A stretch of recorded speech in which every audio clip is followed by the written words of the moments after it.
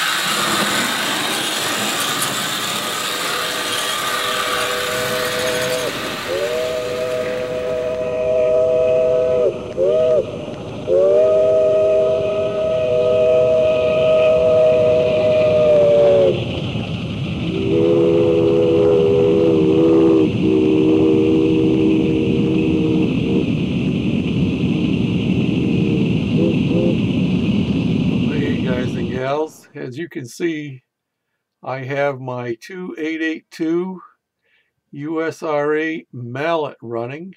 A little bit of cleaning and minor repairs.